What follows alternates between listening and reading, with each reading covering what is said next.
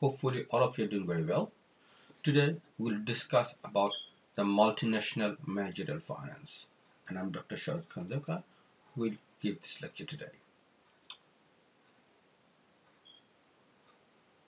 So what is a multinational corporation or MNC? So the multinational corporations are those corporations which operate more than two countries simultaneously, and that is called the multinational corporation. So if you look into some definition of the multinational corporation, this will be: a multinational corporation has facilities and other assets in at least one country other than its home country. Such companies have offices and factories in different countries and usually have centralized head office where they coordinate global management. Now, multinational corporations sometimes are also referred as the transnational and international or the stateless corporation. So the multinational corporation has office more than one country than the home country. So it can operate in different places around the globe. So think about Mercedes-Benz. Think about Toyota. Think about Microsoft Corporation. So all of these are international corporations. So we can also treat them as the multinational corporation as well. So what are the reasons for a firm going international? Now there are several factors. That's why the firm wants to go to the international, to get the opportunity to go to the international market and use the cheap labor, raw materials, and the existing new technology. So the main factors includes going international are: number one, seek the new market. Think about going to a new market. Think about a firm which is located in Australia or the USA would like to expand its business to the Asian market, and they will have the perfect opportunity to create a business rather than exporting the goods from Australia or from the USA, because it will be expensive for the Asian market. So set up a company in a local market in Asian country, for example in Bangladesh or in Vietnam, and seek for a new market. Now this will also help the multinational corporation to seek raw materials, and that raw material will be cheaper than from the home country. They can seek new technology. For example, if the new multinational corporation goes to a technological oriented country, for example to Japan, they can also seek the production efficiency, because large scale of production can be possible through the multinational corporation. And if we look the large multinational corporation, we'll see that they have product efficiency and the cost of production is below the other competitors. And sometimes it also helps to avoid political and regulatory hurdle. So these are the main factors of a firm going international. There are basically four different categories of multinational corporations. Number one, a decentralized corporation with a strong presence in its home country. For example, think Audi or Mercedes-Benz. It's a multinational corporation but has a strong presence in its home country. The second type of multinational corporation is a global centralized corporation that acquires cost advantages where the cheap resources are available. Think about the Apple. So this could be an example for this second category. The third category is a global company that builds on a parent corporation's R&D. For example, think about General Motors. The General Motors or the GM is located in USA, but it has other companies, or it also has some other subsidiaries across the globe. Think about the Holden Australia. The Holden Australia is a part of GM, and it is based on the parent corporation's R&D. The car the Holden produced are also sold in European countries, but the name changed. because it's the GM company car. And number 4 is the transitional enterprise that uses all 3 categories. So this is the 4th category of the multinational corporation. In this slide, we can see the 10 largest multinational corporations across the globe. So let's look at it. So number 1 is the Walmart, and the total size of their asset is $485 billion. Toyota, number 5th, they have the asset of $254 billion. Volkswagen Group, as I mentioned earlier, $240 billion. Apple, $215 billion. And ExxonMobil, $205 billion. So what are the main difference between the multinational corporation and the domestic firms? So there are 6 factors that distinguishes the multinational corporation from a domestic firm. Number 1, different currencies denominations, because the multinational corporations deal with several currencies. For example, think about the Apple, or think of Volkswagen, because they have production facility across the globe. Therefore, they need to deal with different currencies. So this is number 1. Whereas the domestic firm, it only deals with one currency. Second, economic and the legal aspect.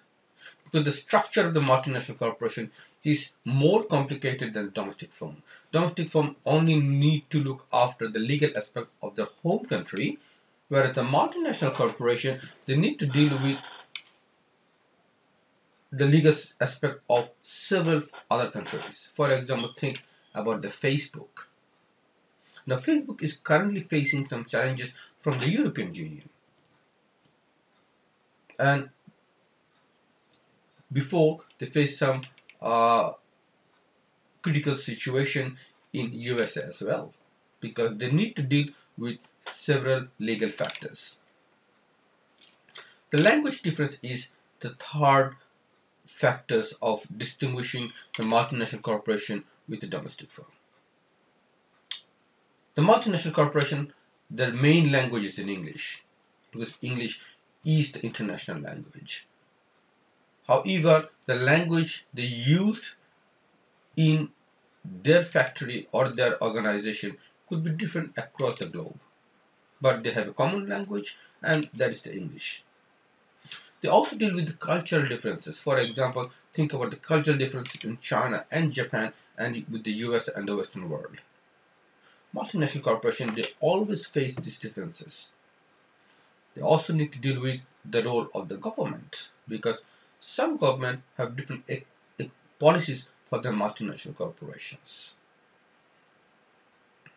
And they always face more political risk than the domestic firm, because the multinational corporations are large organizations and they have operations across the globe, so they face more political risk than the local firms. The exchange rate risk is a big factor for the multinational corporation, because they always need to deal with several currencies. So the exchange rate is basically the price of one currency expressed in terms of another currency. And as we know, the most currencies are quoted against the US dollar, because the US dollar is the global currency, or it's also known as the base currency. In the currency market, all currencies are quoted against basically against the US dollar. So how it happens? For example, 1 unit of US dollar is equivalent of 122.65 Japanese yen.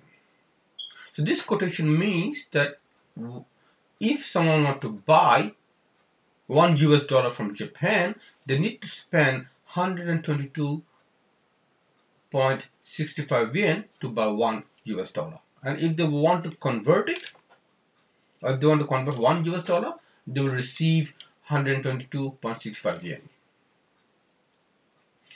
Now remember, because for the multinational corporation, they always need to deal with different currencies, so they always need to deal with the appreciation and the depreciation of the currency. When we say the appreciation or the depreciation of currency, it basically means how one currency is appreciating against the base currency or the other currency. For example, think about that the Australian dollar in recently is depreciating against the US dollar.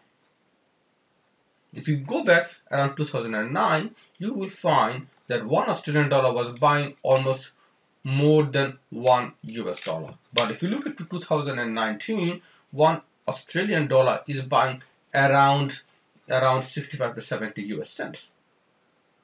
So Australian dollar depreciated against the US currency. Now this appreciation or depreciation always happening.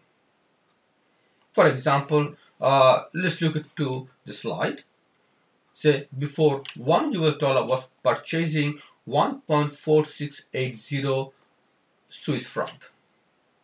Now one US dollar is purchasing 1.4710 Swiss franc. So it means that the US dollar appreciated against this particular currency and now worth 0.003 Swiss franc more against the opposite currency. So when we know about the exchange rate, when we know about the appreciation and depreciation of the exchange rate, we also need to think about what is called spot rate and the cross rate. The spot rate is in the currency market that what is the in spot we're going to get against another currency or the base currency. And the cross rate is the rate which derived from two different currencies exchange rate. For example, if one US dollar, for example, one Australian dollar is buying 0.7250 US dollar and one US dollar is buying 1.4610 Swiss franc, what is the cross rate of US Australian dollar in terms of Swiss franc? So that's what we need to calculate. So the cross rate would be for one Australian dollar against the Swiss franc is given that one Australian dollar is purchasing 0.7250 US dollar and one US dollar is purchasing 1.3793 Australian dollar and one US dollar is purchasing 1.4610 Swiss franc, then one Australian dollar should be purchasing 1.3793 Australian dollar should be purchasing 1.4610 Swiss franc. So if you do the calculation, then you will find that one Australian dollar, if you divide 1.4610 by 1.3793, then you will find that one Australian dollar is actually purchasing 1.0592 Swiss franc. Why don't you take out your calculator and look at the cross rate? Now this is a very interesting calculation for you. So let's check out what is the current Australian dollar worth in the market against the US dollar, and then also check out what is the worth of Swiss franc against the US dollar, and then try to find out what is the cross rate at today's price. Now in this calculation, we find that one Australian dollar is purchasing 1.0592 Swiss franc. So if I ask you the question again, that what is the cross rate for Swiss franc in terms of Australian dollar? So one Swiss franc is purchasing about 0.9441 Australian dollar.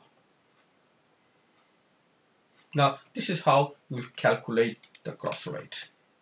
When we look into the international monetary system, we can find there are different types of monetary system across the globe. And we need to know some of the terms. For example, forward exchange rate. A forward exchange rate is a rate agreed today at which one currency is sold or brought against another for the delivery on a specified future date which is later than the spot rate. So spot rate is the rate you are fixing a rate today, for example, and a forward exchange rate, you are thinking about a rate which will be delivery or specified in a future date. So what is the spot rate? So the spot rate is the price quoted for immediate settlement on a commodity or security or a currency. So spot is called the rate for today, for example, on the spot, on the moment. So the quotation for the spot. So if you look at the exchange rate system across the globe, there are basically 4 different exchange rate system we can see now. Number 1 is called the fixed exchange rate. Number 2 is called the freely floating exchange rate. Number 3, managed float. And number 4, target zone arrangement. So we'll look each of the exchange rate system in our lecture. So the first is the fixed exchange rate system. So the exchange rate is fixed and determined by the government. Now several academics suggest there are few countries which fixed their exchange rate system. Now any disequilibrium in exchange rate will be lead to government intervention. So the government would like to make sure the exchange rate is fixed against a major currency. For example, that currency XYZ is fixed against the US dollar. So if you look into the historical exchange rate for any particular country, you'll find that if it's a fixed rate, then this currency is not moving against the base currency that much. It might have a fluctuation, but it's not, over the time, it's very, very minimum. And any disequilibrium in exchange rate, the government will intervene. So this is called the fixed exchange rate. A good example could be US dollar against the Russian currency or the Russian ruble during the Soviet era. During the Soviet era, one US dollar was equivalent of one Soviet currency, which is called the Soviet ruble. And interestingly, when the Soviet Union collapsed during the 1990s, their currency collapsed as well. And it basically happened because it was a fixed exchange rate system in Soviet Union. So the fixed rate could be for the gold, could be for the specific currency, or could be for the basket of currencies. The second exchange rate system is called the freely floating exchange rate system. So rate is determined by the market forces, that is the supply and demand for the currency without the government intervention. For example, the Australian currency is a freely floating exchange rate system. Advantages has a monetary independence, so the currency is actually determined by the demand and supply in the market. And exchange rate should reflect the value of the currency. However, one of the biggest problem of the freely floating exchange system is the rates fluctuate over the time randomly. So think about Australian dollar against the US currency. US dollar and Australian currency is fluctuating over the period from 2009 till 2019. If you look this last 10 years, Australian dollar fluctuated heavily against US currency. Now this is one of the big problems of the freely floating exchange rate system. Therefore, sometimes the government try to intervene in order to make sure that there is enough demand and supply in the market. And that's called the dirty float. So fixed and floating exchange rate system, if you look here, you can understand by this slide.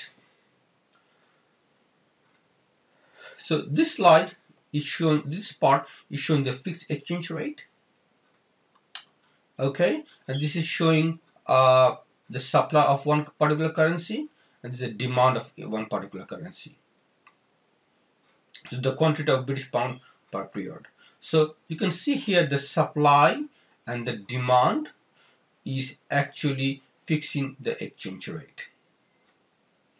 So this is the British currency against the US dollar. So if you look at in here, when the supply line moves down, then the exchange rate also declines because of the demand goes down. Okay, but the fixed rate doesn't really matter, whether you change supply or demand doesn't really matter, because it's always fixed against the currency. Now in this slide it shows the Australian dollar and the US dollar exchange rate from 2001 till 2011. So if you look at it here, that this is the Australian dollar, is how it is fluctuating against the US dollar. So during 2001, one Australian dollar was purchasing 0.5 US cent. Around 2009, it became 70 and 80. Around 2008, it became about more than 90 US cent. And then around 2011, one Australian dollar was purchasing more than one American dollar. So this is one of the biggest problem of freely floating exchange rate, whereas if you look at the fixed exchange rate, it is fixed. So what is the managed float? So this is another exchange rate system. So the rate is determined by the market, but occasionally with the central bank intervention to smooth out the large fluctuations. So one exchange rate system can have a freely floating exchange rate system, but occasionally the central bank might intervene in order to remove any big fluctuation of the currency rates. Now this is between the freely floated exchange rate and the fixed exchange rate system, and this is called the dirty floating. So what is the ideal exchange rate system? So the ideal exchange rate system attributes includes exchange rate stability, full financial integration, and the monetary independence. However, this is to note that it is not possible for any particular exchange rate system to have all three attributes. And it's not possible to achieve all three attributes at the same time. So when we talk about the ideal exchange rate system, the next thing which will come to our mind is the foreign exchange risk. Because for the multinational corporation, dealing with the different currencies always brings some risk for the organization. So the foreign exchange risk measures the potential for the firm's profitability, the net cash flow, and the market value to change in the exchange rate. Now remember that these three components are the key financial element of how we view the relative success or the failure of a multinational firm. This slide explains us about the foreign exchange risk exposures. Now there are four different types of foreign exchange exposures. Number one is the transaction exposures, which means that the changes in the value of outstanding financial obligation incurred prior to change in exchange rate, but not due to be settled until after the exchange rate is changes. So what is the transaction exposures, which is a big factor. Number two is operating exposures, which is also called the economic exposures. It basically measures the changes in the present value of firm resulting from any changes of expected future operating cash flows because of any unexpected changes in the exchange rate. Number three is called the translation exposures. So this actually happens because of the accounting exposures or the potential accounting exposures or risk derived from the translation of the financial statement from one subsidiary to another subsidiary, or from home country to another subsidiary. And the fourth exchange rate risk exposures includes the tax exposures, because the tax rate of different countries are different, and sometimes to send the profit from one country to another country is also difficult. So if For a multinational corporation, one branch want to send the profit to its home country, that it could face some difficulties. For example, some of the developing nations, they have restrictions of sending foreign remittance to another country. So this is the tax exposure. So multinational corporation, they face this four types of risk, which includes the transaction exposures, which is because of that happens because of the transactions. Second is the operating exposures, because this is for the operational ineffectiveness. Third is for the translation exposures, which is coming from the translation of the financial statement. And the fourth one is the tax exposures, which is coming from the tax rate system in different countries across the globe. So how do we hedge the foreign exchange market risk? How we reduce the foreign exchange market risk for the multinational corporation? As we know, hedging protects the owners of an asset for any future loss. So we try to do the hedging in order to reduce the losses. It also eliminates any gain from an increase in the value of an asset in future that we are hedging against. Alright, so the hedging is an important factor for the reduction of the risk in the market, but it also eliminates any future gain. So we need to be very careful in the foreign exchange market in order to hedge, in order to use the hedging strategies.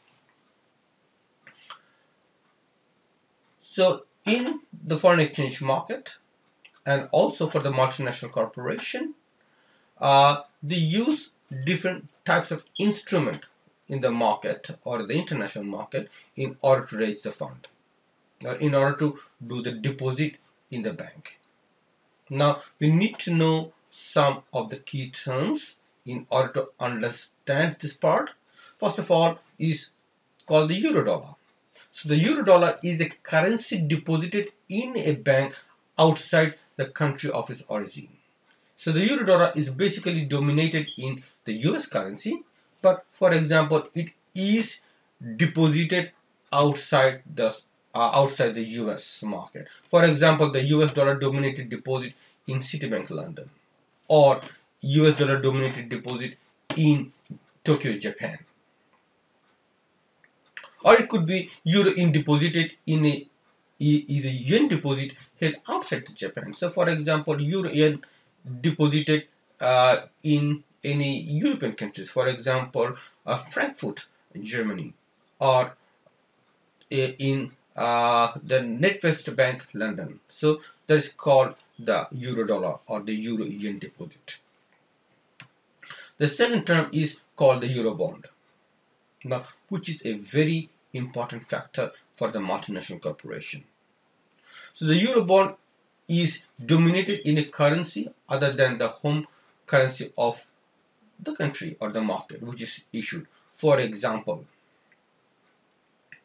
US dollar dominated bond sold in the London bond market, or yen dominated Japanese bond issued sold in the France.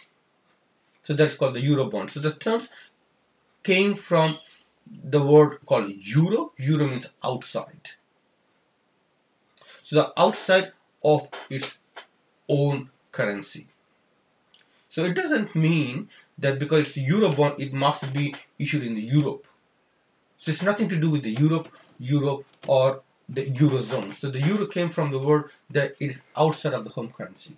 So any in the US dollar dominated bond sold in, say for example, Japan, for example in China, for example in the European Union, it will be the euro bond. The same way any Chinese currency bond sold in Japan or sold in USA or sold in China, that will be a euro bond. So the euro bond not issued on a single national bond market. And also need to remember that the euro bond is not subject to the jurisdiction or the control of any country's regulatory authority because it's euros outside of the country. So For the multinational corporation, the capital budgeting is also very important. Now, when we discuss about the Eurobond, why the Eurobond is important for the multinational corporation is because that if the multinational corporation need to raise the fund, they can use the Eurobond. They can use the Eurodollar in order to deposit the money in a particular financial institution. So, for the multinational corporation, the capital budgeting is absolutely very crucial thing. OECD finds that debt and equity in different countries is different. For example, Japan is 85 to 15, Germany is 65 to 35, and Japan and USA is 50 to 50. So a multinational corporation, it is absolutely difficult to determine what would be its optimal debt and equity ratio, or what would be the optimal capital structure. And different countries have different systems. For example, gain tax is absent in Japan and Germany, where the investor prefers stock investment, which is different from Australia and the USA. Again, Japanese and German firms prefer bank loan, whereas the US and Australian firms, they prefer return earning. So the capital budgeting for the multinational corporation is absolutely a critical factor. So they need to determine based on the country's structure, based on the country's historical practice, and that will determine the capital structure. So it might have different capital structure depending upon the location. And the same way, the cash management is also a very critical factor for the MNC. However, we need to understand that when you look into the working capital management lecture, that every organization would like to speed up the cash collection and delay the cash disbursement. Now, it is followed by the multinational corporation as well. So wherever you look in the cash management system, every organization would like to speed up the collection of the cash, and they would like to delay the payment of the cash. Now, this is a practice of the multinational corporation as well. However, sometimes the MNC face problem in fund transfer among its branches in terms of currency restrictions. For example, from Bangladesh, there is a restriction of sending money to its overseas branches. There are several other emerging nations and the developing countries, they have such restrictions. So MNC might face problem of fund transfer among its branches because of it is located across the globe.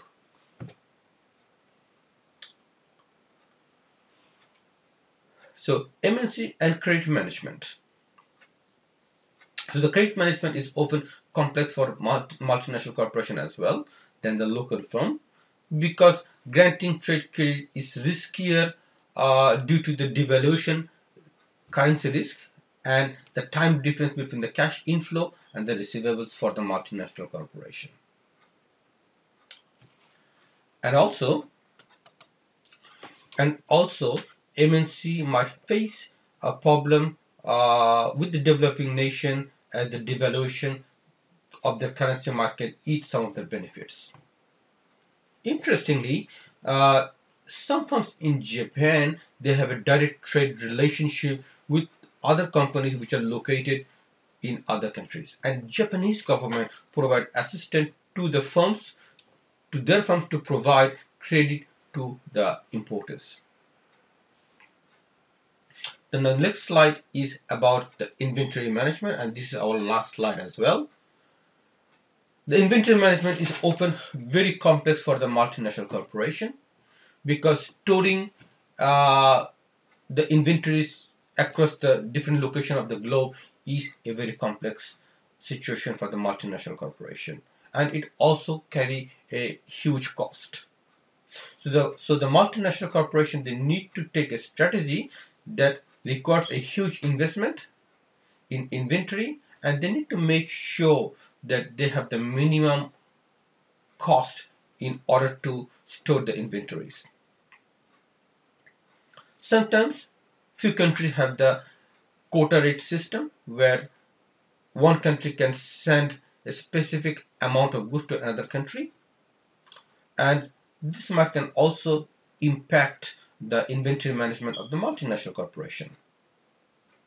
And the taxation system can also affect the inventory management of large multinational corporation.